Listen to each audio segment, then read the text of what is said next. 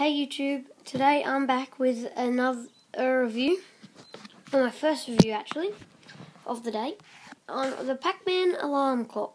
PacMan alarm clock, yeah. Yes, and I have set the alarm for 8:45, which is in 1 more minute. So if you hear a noise, I'll tell you. So on the front you've got, obviously, PacMan, and in his mouth is the time, the clock, the digital clock. And down at the bottom you have the snooze button, the alarm off button, and the backlight button. That's so you can see it at night, the light. You can't really see it in the daytime though. And then on the side, you can't really see it, but you've got the alarm on and off button. So it won't focus.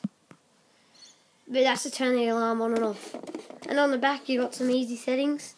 The time set, alarm set, hour, minute. So you can obviously know what they do, set the time and stuff. And here you got the speaker, Namco Bandai Games Inc., the brand I guess.